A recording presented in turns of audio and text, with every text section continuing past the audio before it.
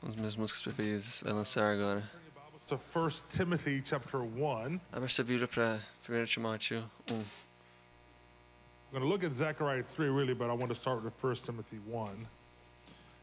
And there's no notes available today except for your own pen and paper. Father, we thank you for your word. Father, we thank you for your presence. Obrigado pela sua palavra, Senhor. We ask you that you would increase, Father, your presence by your Aumente sua presença pelo seu Espírito. Father, to take the precious things, Lord, that belong to your Son. And in Christ are all the riches of wisdom and knowledge. As riquezas de Cristo. We ask you that you release nuggets of understanding by the Holy Spirit in our hearts and our minds.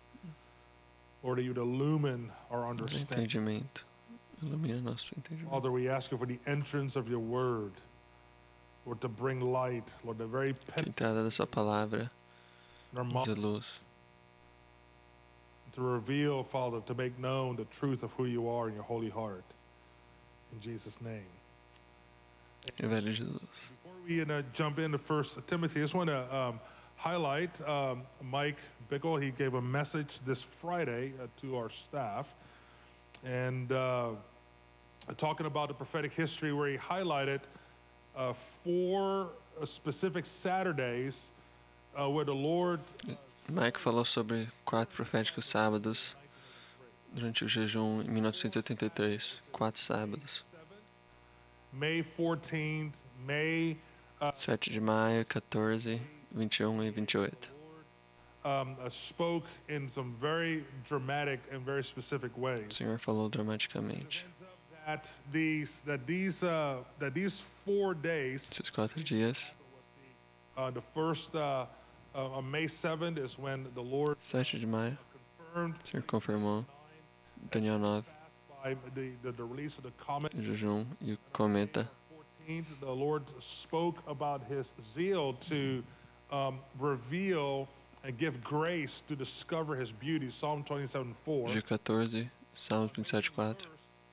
He spoke. Dia 21, Deus falou sobre poder e cura Way that he wants que Ele quer to the people of God. And on May 20, nos dar.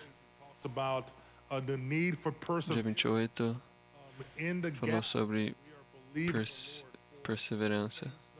Church in this nation, as we're believing things from the Lord pertaining to the nation of Israel. And so when he highlighted these 4 Saturdays last Friday, and I just want to encourage us to say that, you know, the prophetic history, they're not his story, they're not the story of the IHOPKC leadership team, but really they are our story, and they're the story for our children and for our children's children. A história profética é a nossa história. Even for para os nossos filhos e gerações da frente. I try to take about it once a year myself, just to kind of listen just to different aspects of the prophetic. Eu ouço uma vez por ano a história. And encourage, because again, it's your story. It's a sua história. Of your parte da sua vida e seus filhos. But not only that, it's about e netos. It's about the region. Sobre Kansas City, a região. Encourage you to check it out. It's on YouTube. Message from last Friday. But then also, I want to encourage you just to listen to the prophetic history. There are several. Ouça a história profética. Tem muitas sessões. MikeBickle.org. Okay. 1 Timothy chapter 1. 1 Timothy chapter 1. I just want to make 1 Timóteo 1. About our response to the gospel. Our response Nossa resposta and ao Evangelho. We're going to jump into Zechariah chapter 3 because this issue of responding to the gospel of grace is really the way that we're to respond to God's heart and God's purposes for the nation of Israel. In 1 Timothy, Paul, of course, writing to his spiritual son Timothy, and starting at verse 12. Paulo falando para o seu filho espiritual, Timóteo. Christ Jesus our Lord. Obrigado, Senhor, because he counted me faithful, que me contou fiel, me colocando no ministério. about the first thing he says, look, this apostolic calling that I'm walking in came by divine enablement. This came by the grace of God, and I'm grateful to the Lord that He has enabled me, He has appointed me, He has visited me by His grace to partner with Him in this way, to serve Him and to serve His people in this way. And Paul continues, although he puts it in contrast. He says, Mesmo que I'm walking in this assignment that is precious and holy to the Lord, even though or although formerly, now talking about his life before he knew the Lord, he said, although formerly I was a blasphemer, eu era blasfemador, a persecutor of the people, perseguidor, he was an insolent man, or a man who behaved violently in an arrogant way. arrogante. And so he's describing who he was before he knew the Lord. He says, this is who I was. He says, I was arrogant, I was a blasphemer, I was a persecutor, I was a violent man. He goes, and yet God had mercy on me. God graced me. God enabled me Deus me deu graça. into this assignment as an apostle. He says, I did this ignorantly and in unbelief. Verse 14, I love this phrase. He says, and I obtained mercy because I did it ignorantly, but in unbelief. And in verse 14, he says, and I love this, and the grace of our Lord was exceedingly abundant. Muito abundante. I just love that phrase. He could have just said, and the grace of the Lord was abundant. That's pretty intense. He goes, no, it wasn't just abundant. He says, the grace of our Lord was exceedingly abundant. And beloved, that is my story. That is your story. Essa é It may nossa not história. be these three categories, but it's something in terms of who we were before Quem a gente era antes mercy. e a graça que recebemos. When we obtained mercy, God's grace was A exceeding graça de Deus foi when He excessivamente when we abundante and quando nós demos a nossa vida para Ele. E exceeding continua a ser abundante seeking to walk with. quando a gente And so this anda com Ele, was exceedingly abundant with faith, com fé which e amor que Jesus. está em Jesus. Paul continues in verse 15. He goes, this is a faithful saying. In other words, you can count on this. Você pode contar nisso. It's very, very true. He's about to say something about himself. He said, this is a faithful saying. He says, and it's worthy of all acceptance that Christ Jesus came into the world to save, Jesus veio para o mundo para salvar pecadores. came into the world to save sinners. And he says, of who I am the chief. De quem eu sou o principal. Paulo fala. However, in other words, he goes, I was the worst of them. Eu era o pior deles. That's who I was, Paul says. I was the worst of them. He goes, but I obtained mercy. Mas eu consegui graça. In His grace, I Jesus foi abundante. I was exceedingly abundant. His grace was. I want to say this again. When we met Jesus, however we met Him, Quando encontramos Jesus, He was exceedingly Ele foi abundant in His excedentemente abundante com a graça dele. in that Ele grace continua sendo forward all of our days. todos os nossos dias. His acceptance of us, not only that, but His empowerment to us to live obedient lives. And so Paul says that I'm the chief of sinners, verse 16. However, he says, for this reason I obtained mercy, that in me first Por isso que eu consegui graça, para que em mim Jesus possa my life mostrar is a testimony of the long suffering of God. My life is a testimony of the patience of God. minha vida é um testemunho da paciência de Deus. Of the patience of God. Sua vida é um And testemunho da paciência. he says, look, that He may show all long suffering, and here it is, as a pattern to those who are going to believe on Him for everlasting life. In other words, again, my life is a pattern. The way the Lord has interacted with me, Paul says, is a pattern, is a witness But beloved, that is true for all of us, that our Isso é lives verdade para todos nós. Nossas vidas são testemunho da God paciência de Deus those who are going para aqueles que vão vir e acreditar à frente. And so Paul in verse 17, he explodes in worship. He says, now to the Paulo King, explode em louvor immortal, para o invisible, Rei eterno, imortal, invisível, forever. Deus que somente é sábio, seja honra e glória para sempre e sempre. Gratitude. Deus está Like, wow. He goes, Lord, explodindo com gratidão. you are. This is who you've been to me, and this is who you want to be to others. And so Paul continues in verse 18. He's still talking to Timothy. He says, Timothy, I charge, this charge I commit to you. And this charge that he's giving to Timothy comes in the context of something. And the context in which it comes is of Paul magnifying again the grace of God in his life. He says, just Paulo magnificando a graça de Deus according to the na vida dele.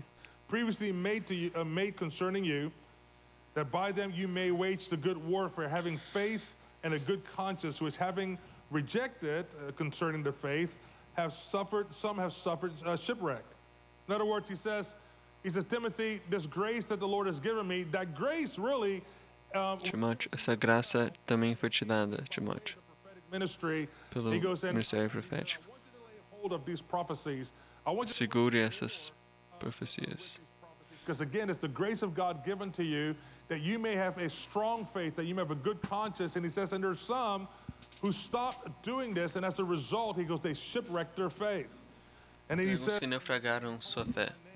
whom are Hymenaeus and Alexander, who I delivered to Satan that they may learn not to blaspheme. And so here are these two men that Que eu somehow entreguei a Satanás para que eles aprendam a não blasfemar. they shipwrecked their faith. And Paul says, because they're blasphemers. In other words, these men are behaving in the very same way that Paul was behaving before he got saved.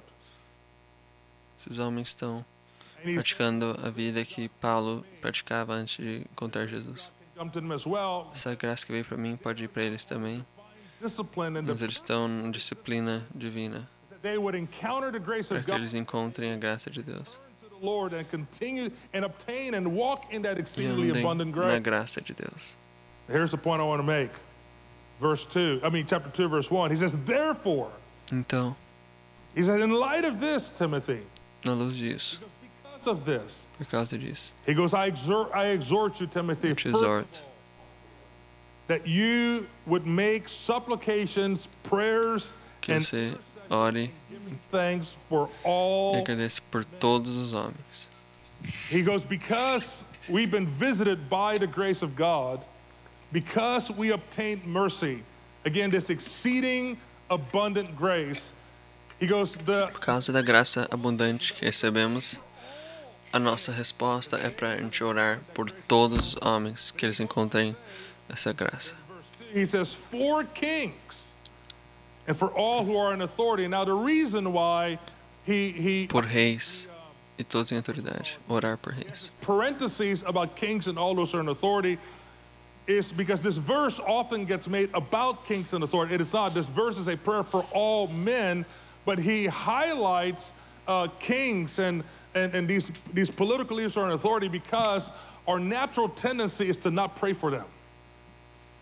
Our natural tendency is to not pray for them. Our natural tendency is to almost kind of like pray to them in some ways instead of praying. Nossa tendência é orar Paul makes it very clear. a eles em vez de por eles.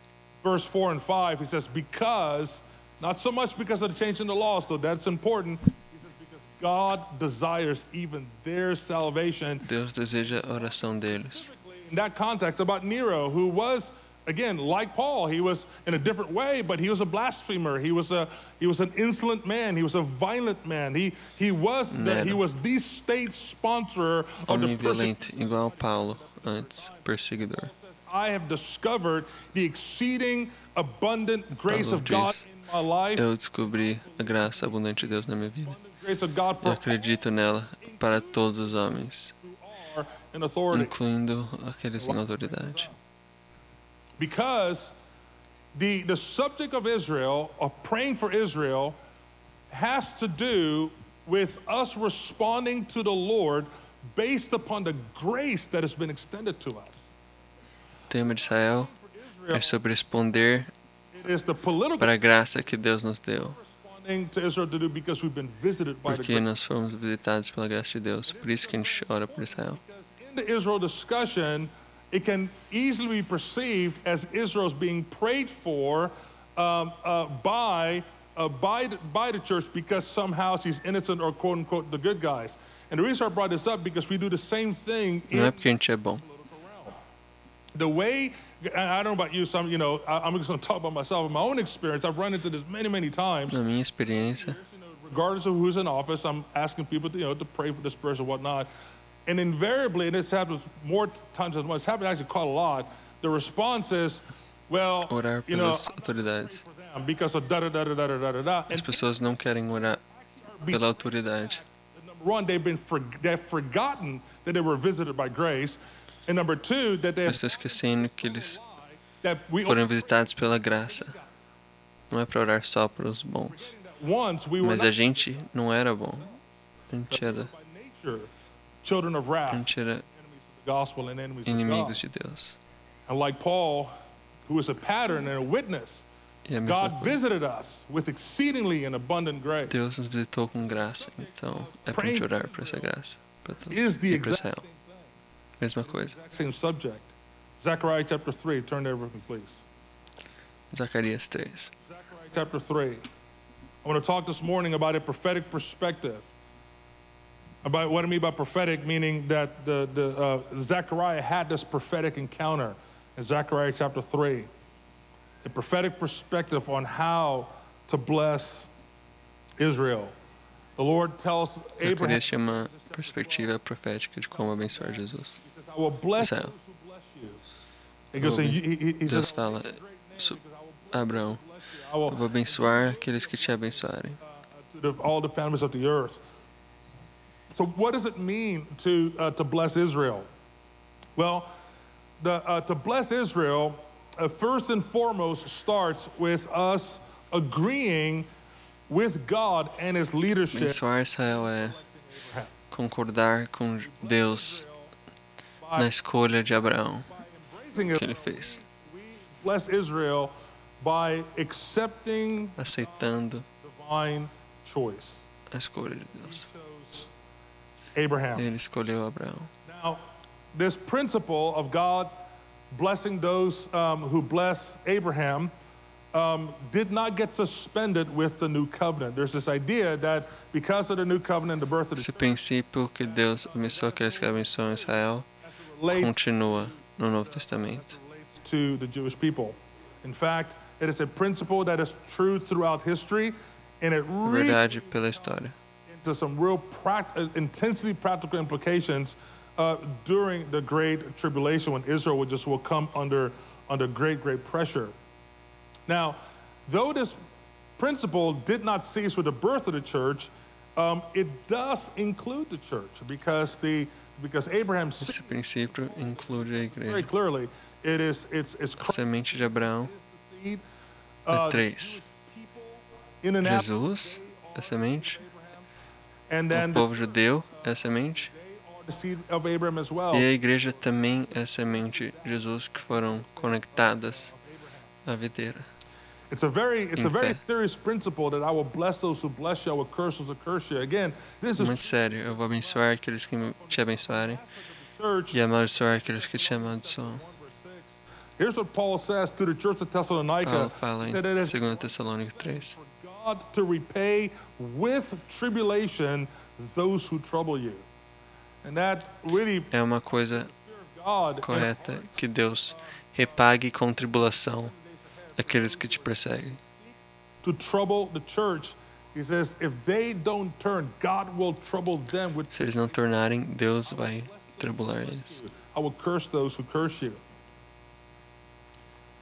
Now, David declared Davi declarou famous verse in Psalm 1. esse versículo famoso, Salmos 22, 6. Ore pela paz de Jerusalém. Who love you. Pray que prosperem aqueles que te amam. for the shalom of Jerusalem. Another way to say it, Ore pelo shalom de Jerusalém, full release of everything that God promised the Jewish people. de tudo que Deus prometeu For the release, for the full aos release judeus. of everything that God promised the Jewish people. In other words, bless them. And he says, and if you bless them, he goes, you will prosper. Now, Abençoe eles e você vai prosperar. the word prosper, lest we get a little too excited, is that he doesn't say pray for Israel and you will all become billionaires. That's not Não what está he escrito. okay, that's Prosperar não quer dizer ficar bilionário. of prospering is Prosperar, pray, bless Israel and you'll abençoe Israel be successful e or você vai ser in this assignment that the Lord frutífero no que Deus, is about fruitfulness. na missão que Deus te deu. É sobre Different ser responsibilities and assignments. frutífero na missão dada por Deus. If you are helpful to my Se people, você abençoa, you. That you will be fruitful in whatever sphere it is that you are a part of. And so the idea of blessings and cursings, here's what it includes three things. First of all, it has to do with the issue of intentions, number one, and number two, sobre intenção, spoken, palavras faladas actions taken. e ações. In other words, it are intentions that inform our words. As nossas intenções informam nossas palavras, que informam as ações. So when we're talking about blessings, Quando estamos falando sobre bênçãos, actions that bênçãos são palavras e ações que são informadas to be pela helpful. intenção de ser. Blessings are ajudar. words and actions Bênçãos são palavras e ações by que são informadas pela intenção to be helpful. de ajudar. Curses are words and actions that are in Maldição é o oposto. intention to be harmful or to resist or to not cooperate with. Again, blessings are rooted in the desire to be helpful, Ajudar, and curses bênção é a be intenção de ajudar helpful. e a maldição para não ajudar. The reason why I'm bringing this definition to the table is because notice that the intention is to be helpful. A intenção That's the important piece. é para Because ajudar. we are living in a time right now Estamos vivendo num where tempo loyalty equals agreement. lealdade igual Or agreement equals concordar. loyalty. Therefore, I cannot bring critique about a particular thing. If I bring critique about a particular thing, Se eu critico, I'm labeled as against. aí eu sou chamado como contra essa And coisa. so blessing Israel doesn't mean that we are blindly just accepting anything and everything that Israel does. Abençoando Jesus não quer dizer que a gente concorda com tudo que Israel faz. Say this again. Blessing Israel doesn't mean that now we're accepting anything and everything that we did. That's why I started with the 1 Timothy passage. We're not praying for Israel A gente não tá orando por because Israel, most people in this porque room as pessoas lá, this has got que a gente nothing. é conservativos. It's got nothing to do with politics. It has nothing to do with being Americans. Well, Não tem nada a ver com Americans, ser americano. is an ally. Our biggest ally in the Middle East for democracy is Israel. It's got zero to do with that. It has everything to do with the fact that we've been visited. Tem nada a ver com política. Só tem a ver And com we're responding- que nós fomos visitados com a graça de Deus. We Nós are respondendo, and we are pedindo para Deus, for the release of that para grace. que Deus mande essa graça para eles. It's about the grace of God. A It's about graça de Deus. having been visited by the gospel. That's what it's about. Again, it's a- Visitados pelo Evangelho. Time where, again, loyalty equals agreement. This happened. I'm about to Também não get tem run out que of town. We're about lealdade é I'm just concordar. getting too old, so I don't, and I don't run that fast. So that's good news for you. You can catch me. All right. Anyway, it's like this is how this loyalty equals agreement thing works out. I saw it during the pandemic. Na pandemia, It's kind of like if you are a left-leaning se liberal, você é da esquerda, because if you don't tem que wear a usar mask, máscara. you'll be labeled as someone that's se você não usa máscara, parece que você é alguém If que you- não se importa com humanos. conservative. You better not wear that mask because you Se are você, bending your knees to the Antichrist. Se você é da direita e você usa uma máscara, aí você é do anticristo. What happens? So now you got a bunch of right-wing conservative people going, actually, I'd like to wear a mask, but my gosh, I don't want to wear a mask and have a 3-hour conversation with my friend trying to convince me with podcasts and links and articles about why this is the Antichrist. It's like, ah! And then the left-wing guy goes, well, I kind of don't want to wear a mask, and they don't want to deal with their friends telling them how they don't care about humanity and they lack compassion and where's your love, brother? E o cara da esquerda que não quer usar máscara, mas ele tá preocupado de um monte de gente vai ficar falando com ele sobre que ele não se importa com ninguém. Mindset has crept into the church, and it Esse jeito de pensar está entrando na igreja voice. e atrapalhando a voz profética. But the Lord is helping us. Deus está nos ajudando. And so when we're talking about Israel, we're not talking now about Quando falamos sobre Israel, now you have to estamos embrace falando sobre everything. Well, it's not about abraçar tudo deles. Não é sobre a política deles. covenant É sobre God made with Abraham, Isaac, and Jacob. And he made o a pacto que Deus fez Romans com 11. Abraão. He says that they're enemies of the gospel for your sake. He said, but for the sake of the fathers, they are beloved. Por He says, causa on dos pais, eles são amados. Of his friend Abraham, Por causa do amigo because he dele. made a commitment Abraham. to he made a commitment to him. He made a commitment to Isaac. He made a commitment to Jacob. He says that because he said it's on that account that they are beloved of God. So the evil one is postured O maligno é to posturado day and night para to, dia e noite and to accuse. acusar See, in Jerusalém. Ir contra Jerusalém. Zechariah is standing there, and Zacarias 3. presumably on his right and on his left, the Lord is standing on his left, and on the right is the evil one. And he says that he's there to oppose O him. And we Senhor está à direita dele, have em from Zacarias 3. Zechariah E Satanás à esquerda. that Joshua, we'll look at it that just a moment, is representative of Jerusalem. Joshua é representativo de Jerusalém. He's calling the church to come before the Lord, and here it is, and through the word of God, Pela palavra come de into Deus, alignment with his heart. indo a We don't want to come in alignment with his heart through politics. We want to come in alignment não to his com heart política, through mas the, com o coração, através the da palavra. understanding of the gospel Entendimento do Evangelho. by the grace of God, the exceedingly abundant grace of God. Graça de Deus abundante. We come into alignment with his heart and his vision for Israel and for the Jewish people. Alinhamento com o coração dele por Israel. We now do this in accordance to his counsel, the very counsel of God. That's Com o how we conselho de Deus. prophesy. It's a Ora com o counsel conselho of de God Deus. found in the Word of God. Da If we palavra de don't Deus. do that, we end up doing what Paul says. We end up boasting against the branch. Boasting against the branch. What does he mean by the phrase boasting against the branch? It No. means that we end up bringing A self-righteous gente não traga against Israel and the Jewish people.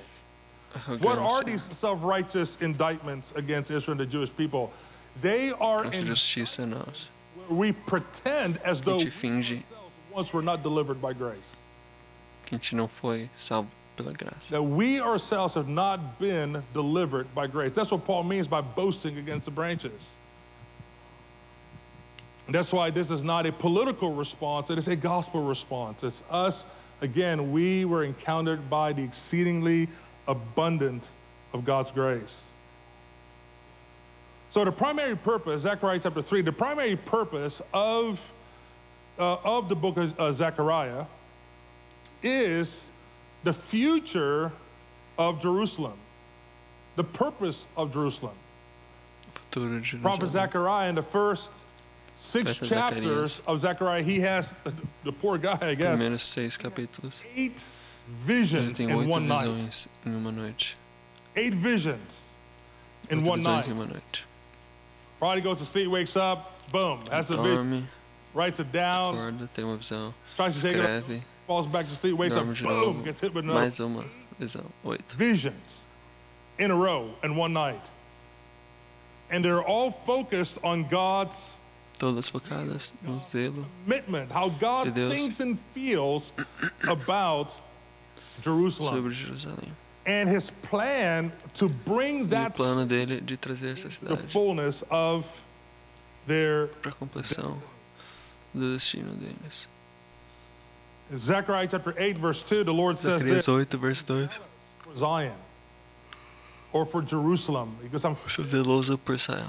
and yearnings. That city is personal to him. He has deep Cidade emotion, personal para ele. deep concern, deep love, deep Tem affection profundas about. emoções sobre essa cidade. It's a city that will last forever on the earth. Cidade que vai durar para sempre. Second Chronicles chapter 33, verse 4. He says, he also built altars in the Segundas house Crônicas. of which the Lord has O said, Senhor disse: Jerusalem, em Jerusalém, meu nome, put my name there eu forever. colocarei meu nome para sempre. In Jerusalem shall be my Em name. Jerusalém estará meu nome para sempre. In other words, the unveiling of who I am, the knowledge of who I am, the revelation of my power, the revelation of my purpose, the revelation of my character will be in that city forever, and from there it will permeate the nations of the earth. Jerusalem is a city chosen by God, where the revelation of God's name will be forever. According to the prophet Isaiah, from there, Jesus will instruct the nations concerning the glory of his Father. Jerusalem will be an instructional center. According to Isaiah chapter 2, it will be Jerusalém será a centro de instrução. Uma cidade, in Isaiah 11, it will be the global justice center. o centro global de justiça. It will be a global worship center. O According centro global de louvor, de acordo com Isaías 25. to Isaiah 27, it will be a Isaías restoration 27, centro de restauração. It will be a place from where the kings of the earth will gain insight on how to bring restoration to their nations and to their cities. We have to remember that when Jesus comes back, Quando Jesus this may voltar, be a new idea to pode ser uma nova ideia para você, mas quando Jesus voltar para a Terra, back to a war zone. ele volta para uma He comes back to the zona de guerra, ravished uma by terra destruída pestilence, pela disease, earthquakes, tribulação, natural disasters. guerra, To the planet Fome. that way. He's coming to pestilência, is, I mean, planeta completely destruído, utterly filled with completamente. when it comes to political leaders. I mean, imagine this. I mean, different ones of us, depending on how you lean, Planeta cheia de cinicismo there's a com growing, líderes políticos. like, I mean, we've already been distrustful of government, but there's like an increased distrust of government today. Well, this distrust of government will reach eschatological heights, and it will be global after Jesus comes A back. desconfiança Christ, the most no governamento vai aumentar muito the nos 3 tempos, por of causa dos 3 anos e meio que o anticristo complete and utter destruction. destrói a terra. And so there's confusion in the earth, there's cynicism, there's trauma, there's loss, there's grief, and Jesus comes back and he sets up Jerusalem as a restoration center. Jesus volta e escolhe Jerusalém como centro de restauração. Jesus Mateus is 12. preaching to Jesus está pregando aos judeus. I love this. He talks about the Queen of Sheba. He kind of said, hey, 1 Kings chapter Ele 10, fala da rainha da Sheba, Solomon. Y'all remember that? que veio Salomão. Because what happens in 1 Kings chapter 10, the Queen of Sheba, she visits A rainha de Sheba visita Salomão. that when he showed her, this is amazing, when he showed her Quando ele mostrou a ela all of this stuff, I mean, he showed him as coisas, as leis, administração, liderança, the os organization, prédios he showed him all of this stuff. do It reino said dele. when she saw all this stuff, Quando ela it viu, says her spirit left her. In other o words, she was espírito dela saiu dela, ela desmaiou. completely, utterly blown away by Solomon's wisdom. It says in Por 1 causa Kings da chapter 4, sabedoria de Salomão. God gave Solomon wisdom. We all know that, but we Deus all, deu a Salomão sabedoria. wisdom he gave to Solomon. We used to focus on the Proverbs, which is good, and we used to focus on the splitting of the baby, which is kind of weird. But 1 Kings tells us that he gave him wisdom about trees, birds, fish, Deus deu a Salomão sabedoria sobre árvores, pássaros. The earth would come to Solomon and say, hey, I'm E os reis da terra vinham you have any a thoughts? Salomão. Ah, tem problema com a Side and floresta. deal with the issue in their E time. Salomão ajudava. There's my point. Com a Jesus sabedoria que Deus deu. his visits to Jesus fala da visita da rainha awesome statement. He goes, e fala: one greater than Solomon is standing here. tem He goes, maior que Salomão aqui. he goes, Sabe quem eu sou? be like when I come Sabe back como vai ser quando eu voltar? as a restoration center when the earth has been ravished by the Antichrist and his minions. Quando I mean, estabelecer Jerusalém como centro de celestial the no people meio do mundo destruído. filled with distrust. He goes, the kings of the earth, they will Os reis da terra vão vir para Jerusalém. the one who is greater than Solomon will get the wisdom and E insight. eu, que sou maior de Salomão, vou dar sabedoria para eles e cura para as nações. Restoration to Que eles vão trazer de volta para as nações deles. so anyway, so Isaiah 27 is a restoration center. Psalm 48. It is the city of the great king. It is a city that is filled with great joy. I was thinking this morning how I grew up in a very small country called Suriname in South America. Cresci numa And nação pequena, I remember América do Sul, Suriname. second grade, I'm on the playgrounds. Quando Most estou of no you, segundo ano da escola, okay, you'll know in the millennium. And so I'm kind of walking around. I remember, doing what kids do. I don't know, maybe sandcastles, maybe punching somebody in the face. I don't know. We're doing something. And this kid, one of my classmates, walks up to me out of Alguém da nowhere, classe and he veio. goes, "Who do you want to be president of the United fala. States?"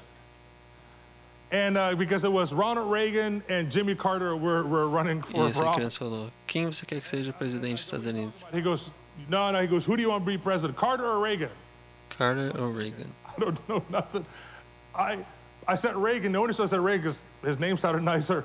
And so, no, I remember this so vividly. I said Eu falei I said Reagan, porque o Reagan. nome And he dele goes, é good. He goes, because Jimmy Carter is a peanut farmer. Porque o Carter é fazendeiro de And so, amendoim. so that was the depth of his political analysis. But, but here's the point.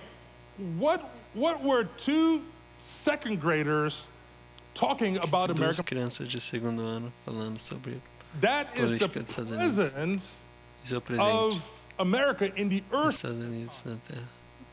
That's what's going to happen to Jerusalem. Isso vai acontecer com Jerusalém. So present Vai ser tão presente na Terra that it will be the conversation que vai ser a conversa of the peoples of the earth. das pessoas da Terra e vai dar alegria para eles. That's what he means by it will be the joy of the whole earth.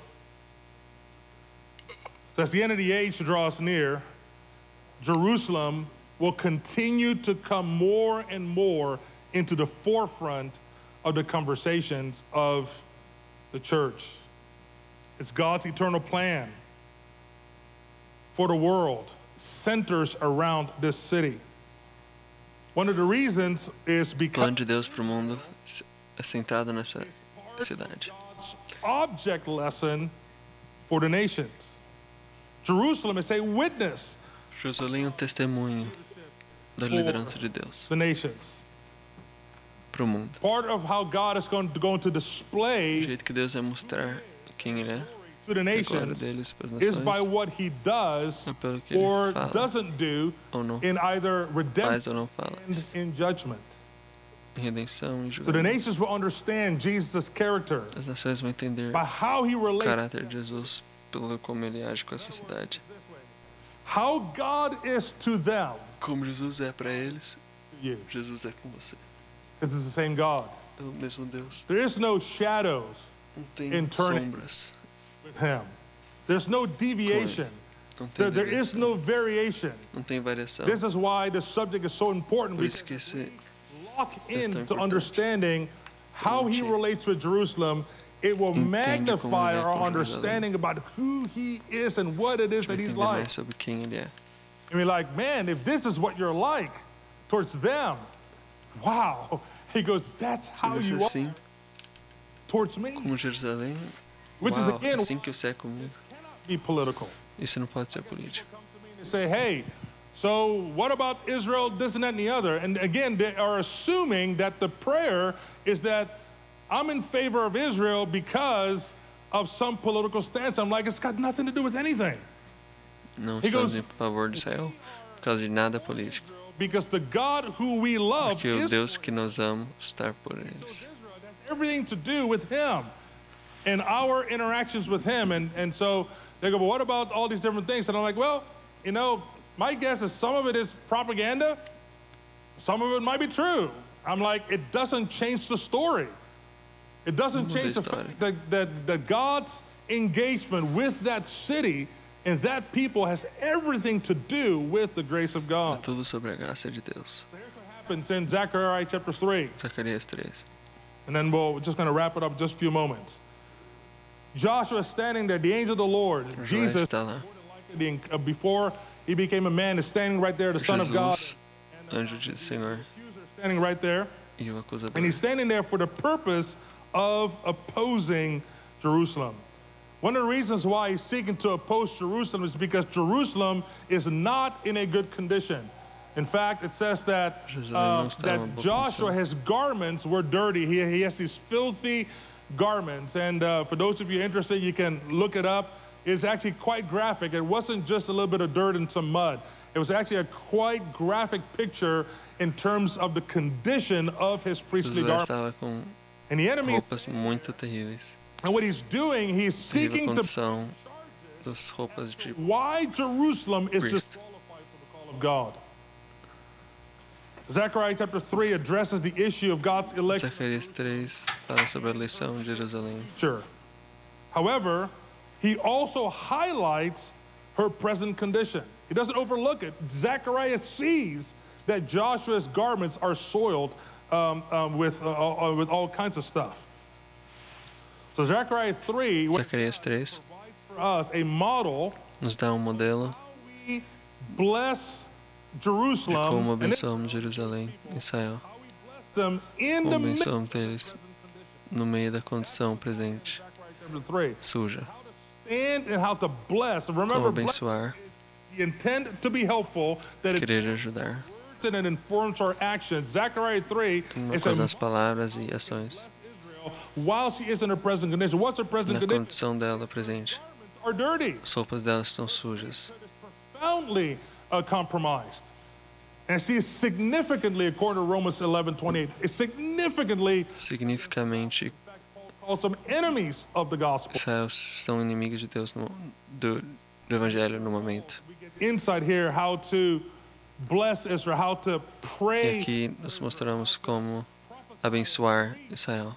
the gospel to the Jewish people, and then how to provide. I love that verse Como prover. that Isaac highlighted earlier, that Romans 15, Romanos 26, 15, 27, que Isaac falou.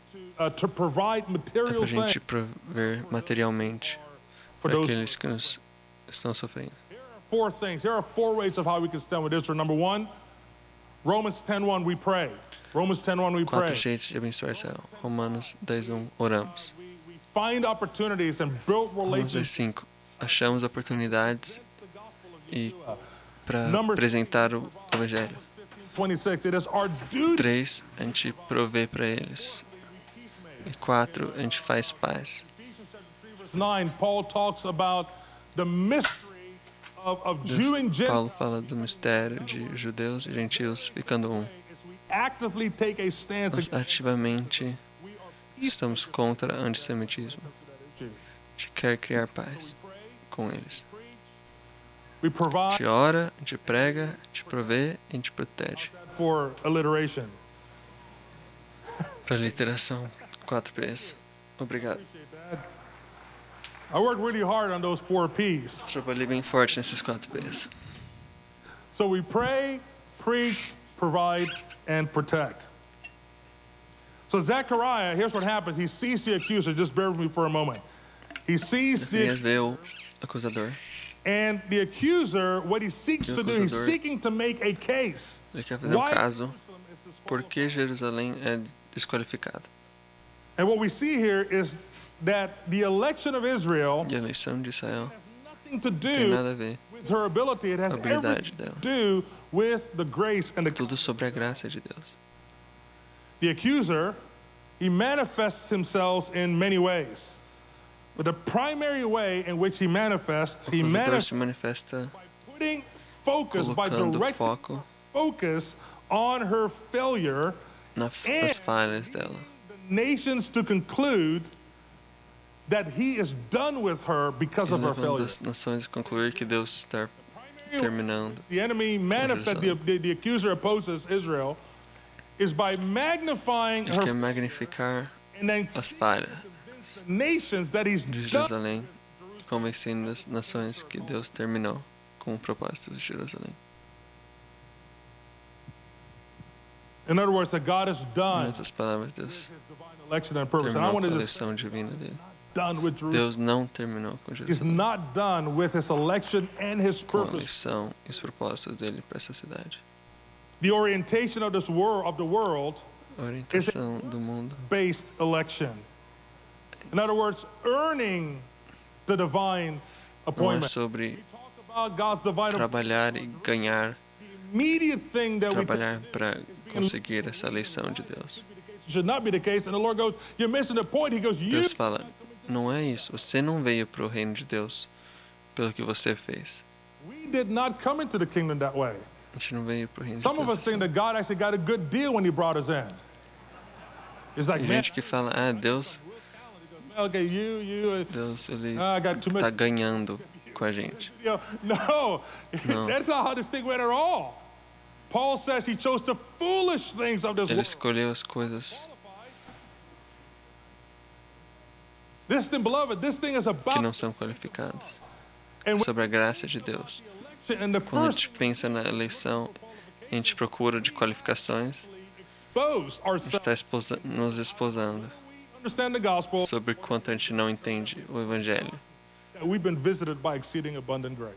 esquecendo que a gente foi visitado por And that graça abundante. stands in front of Joshua. He's coming. He's saying, look, there, E assim que o inimigo look at faz. the things that they're Ele doing. fala porque eles não são Disqualificados. qualificados. And here's what happens. And it says the É Lord isso que acontece. O Senhor that he rebukes the Ele evil one. rebuke He o rebukes do him. He mal, says, I maligno, do fala, not não, eu with não your concordo. assessment. I don't agree with you at all. He goes, no. Ele He fala, goes, não. he looks at the evil one. He goes, no. He goes, I don't agree with you. He goes, no. He goes, you are the one that's disqualified. Você é que é o desqualificado, Satanás. Because that is part of the issue of the Isso evil é one. parte do problema evil one do Satanás. Is that according to Isaiah 14, here's the De issue. acordo com Isaías 14, He utterly despises the fact that he was not elected. ele odeia que ele não foi eleito. Charge against God. E ele tem problema com Deus. And he's filling the earth Ele está enchendo a terra same charge. com esses sentimentos dele. No. He goes, you're the one that's not qualified. He goes, there is no truth in you. You're a liar. Você está mentindo. He goes, there's no life in you. You're a Não tem murderer. vida em você. He goes, there's no generosity in you. Não You're a tem thief. generosidade em você. Você é bandido. The Lord, he said, and then it just Senhor, goes again. He goes, the Lord who has chosen Jerusalem rebuke you. So o the, Senhor escolheu Jerusalém. like, no, it's not just the Lord. It's no, the Lord who has chosen Jerusalem. He is the one that rebukes you. Ele é And the quem reason está contra the Lord who has Satanás. chosen Jerusalem is because that is the issue. Porque esse é o problema. That is the issue. The enemy's accusation is deeply rooted in the idea of a continual self-justification of why he A deserves. acusação de Satanás está enraizada na ideia que a nossa justiça vem de nós. It's not the choice, it's that we were not the ones chosen. Que nós And the não Lord fomos looks os at escolhidos. is this one not a brand plucked by the fire? O Senhor In fala, other words, You don't think that I'm aware? Você não acha que eu sei de quem não You don't conheço quem eu escolhi? Você acha que eu não sei as falhas dele, a This is condição dele? and it's plucked by the fire because it's a brand that I put in the fire to Fui refine eu que pus no fogo. my divine discipline. Because I know what I picked. Eu sei quem escolhi. I'm not unaware of their stuff. I'm not aware of your stuff. It's like, yes. Because I prepared a fire for her. I will Eu purify preparei her. fogo para ela, I will para prepare purificar her. ela. Because you don't think I see her condition? Você não acha que eu vejo a condição dela? To Você não acha que eu tenho planos raise her up para levantar and ela to be the one who e qualifies her? ser o que qualifica ela? We'll end it with this as the worship team come up. And then the Lord continues. Então o Senhor continua. After he rebukes the evil one, he looks, I love this, he looks at the angels. Ele ora aos He anjos. goes, take away the filthy garments. Tira as roupas sujas dele. Beloved, that's what happened with you and me the day we're born. Isso aconteceu com a gente quando a gente nasceu de novo. Eles tiraram nossas roupas sujas. He goes, see, I have removed her iniquity. E fala, vi, eu tirei a iniquidade dela. Happened yet at that time, but Isso ainda não aconteceu ainda Lord naquele tempo. saying, look, Mas I will remove her iniquity. I've vou removed it. remover He goes, a in fact, iniquidade. I will come and I will make vou provision vir e vou prover removal through my death on the cross. através da cruz, vou remover o pecado de Jerusalém. Do Here's mesmo how jeito que eu fiz para você. my leadership, because I will do things in the earth. I will create an optimum environment of this fire of discipline that will purify her. Criar fogo que vai purificar ela. E aí eu vou tirar ela do fogo. Is this one not a brand plucked by the fire? Beloved, you and I are like a brand plucked from the fire. Nós dois, a gente é saindo do fogo. And we ended with this. Zechariah is watching this vision. Zacarias está vendo essa visão. He's watching the Lord Está vendo o Senhor king, the evil one. contra o diabo. And then he charges the angels, take Ele fala away para os the anjos, iniquity. tira a iniquidade. That brother is so Zacarias jazzed está by this vision. tão- He butts into the conversation. He Uau. goes, E yeah, why Zacarias fala. put a turban on her head too? Zacarias adiciona. Põe um turbão na cabeça dela também. When he says that, guess what? The angels do it. E os anjos obedecem. And that's how we bless Israel. E é assim que a gente abençoa Jerusalém. Narrative A gente vê a narrativa de Jesus over that quando ele city. está falando sobre essa cidade. We jump in on the A conversation. gente entra na conversa We'll move along with e it. os anjos vão trabalhar com isso. Million intercessors. 100 milhões de intercessores 100 million intercessors, and this is what they will say: put a vão falar. Coloca um turbão na cabeça dele. turban on him. Coloca um turbão na cabeça. As the Lord puts on that helmet of Jerusalém. salvation, that revelation of E aí o truth, Senhor e os anjos colocam capacete da salvação, entendimento. the name of God. E eles escrevem o nome de Deus na testa dela.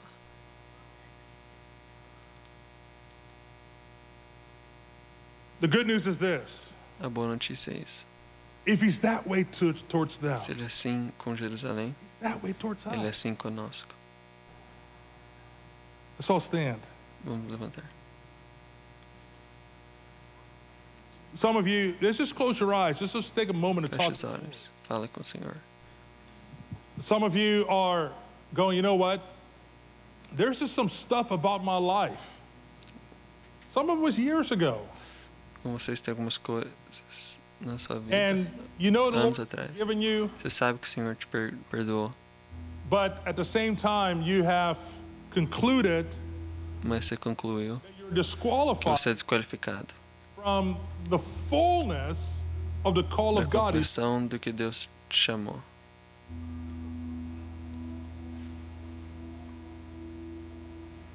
Beloved, Israel in her condition, Israel, na condição dela, and to talk about her condition according to the word is another subject for another day. But when we see her condition quando tiver a according to the condição word, dela na palavra. Israel and the Jewish people, by the grace of God, Israel through the gospel, will be ushered into the vai fullness. estar na compleção do que Deus chamou ela. If He's that way towards them, He's that way towards Se us. Ele é assim com Israel, Ele é assim conosco. Some of you have been wrestling with this slight thought. Again, you're forgiven, but you also have kind of sidelined yourself in the meanwhile. Mesmo você acha que você está perdoado, mas você tirou do jogo, não é assim a graça de Deus. The grace of God cleanses, A graça de Deus limpa, cura restores, delivers, and He empowers e fortalece para a gente in a andar manner worthy of the gospel. do jeito Just que talk to the Lord. Ele quer. For some of you, it Fala com o was Senhor. years ago. For Talvez some of foi you, it anos was last. atrás, talvez foi semana passada. You got yourself into some kind of way, and the evil one is Você fez algo opposing you e o Satanás está te acusando. by bringing charges to God as to E why acusando you're no longer na qualified. frente de Deus. E falando que você não é qualificado.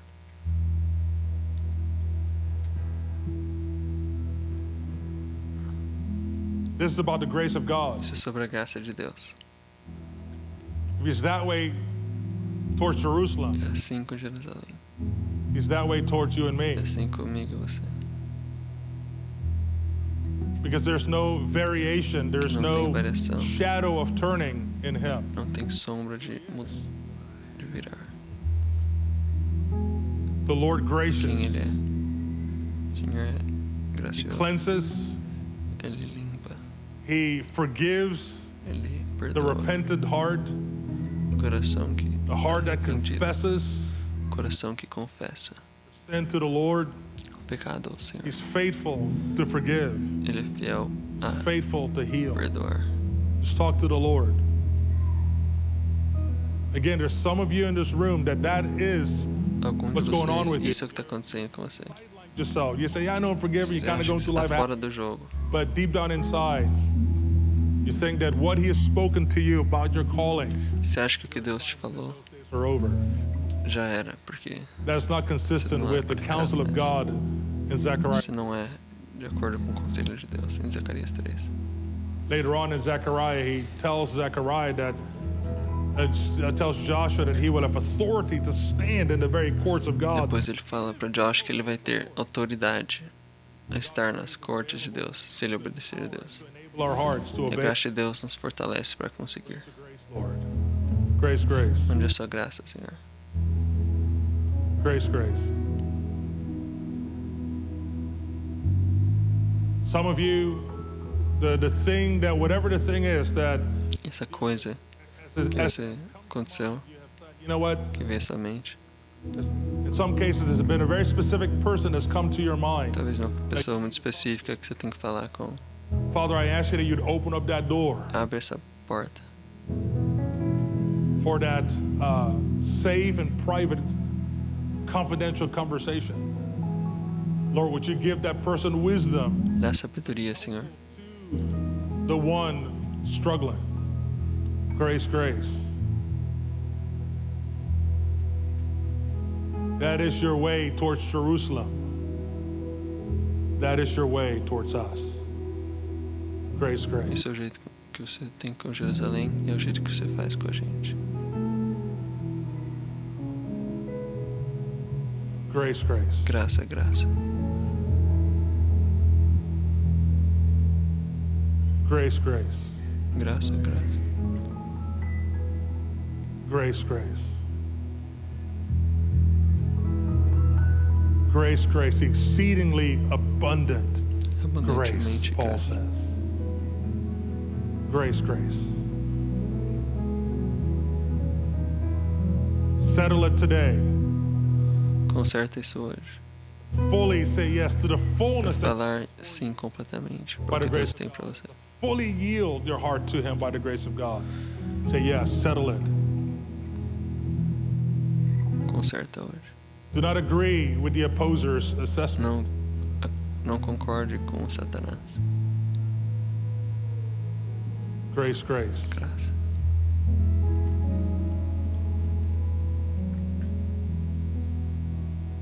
Father, would you heal hearts? Grace, Senhor, grace. cura corações.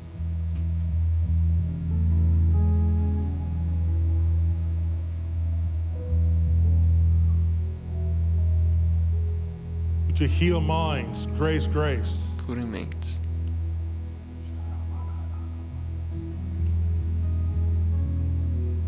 Just talk to the Lord.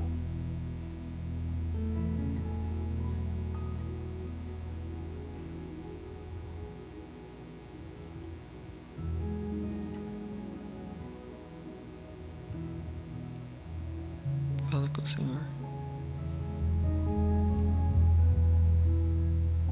For some of you, you have held judgment against others, Então você está com um julgamento contra outros. their failures. As falhas deles. Solte isso. Let go. I'm not talking about an honest assessment and truth. We have that in the gospel. I'm talking about a judgment where you've disqualified them in your thoughts. Alguém que você desqualificou na sua mente. Grace, grace. Solta isso.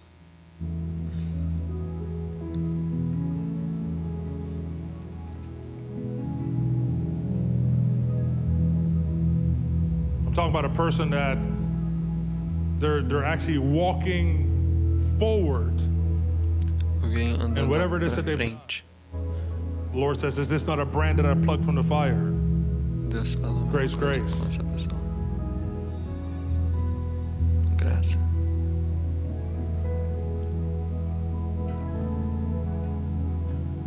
Some of you are beginning to feel just a sense of the Lord's presence resting on you. It may even just be a sense of weight and a burning. If that's you, Tá sentindo a presença de Deus? You're Você going to quer receber a oração? Vem pra frente.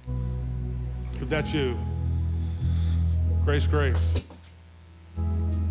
That spirit of burning, Espírito de queimar. Você tá sentindo?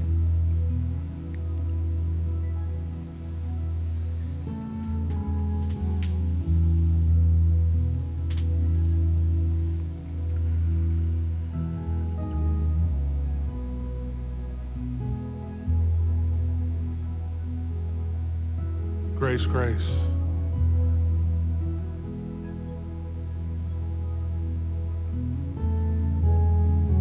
That spirit of burning. Some of you just resting right on your chest and on the Espírito de queimar no seu peito e atrás do seu pescoço.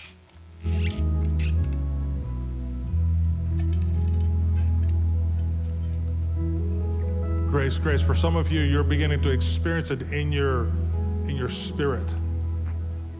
The prophet Ezekiel talks about the heat of the spirit inside of him.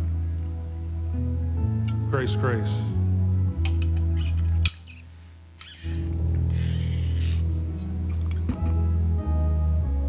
More, Lord. Mais, Senhor.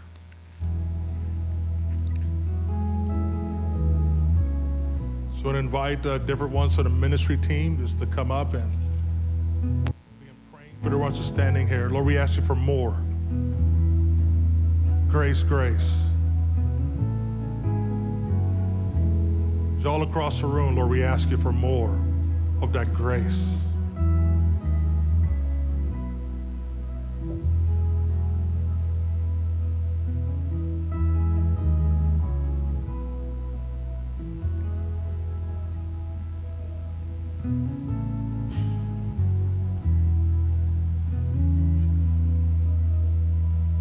Those who are standing there, you continue to talk to the Lord, or you're dismissed.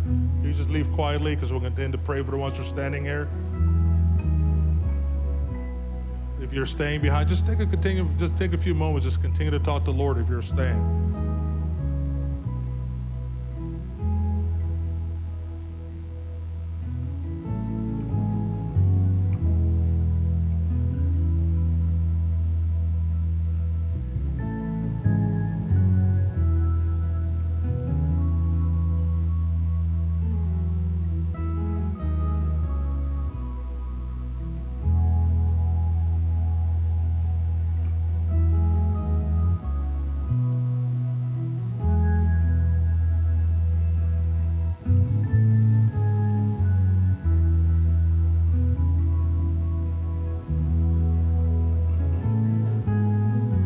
We just need a few more of you just to come and pray for the ones here in front.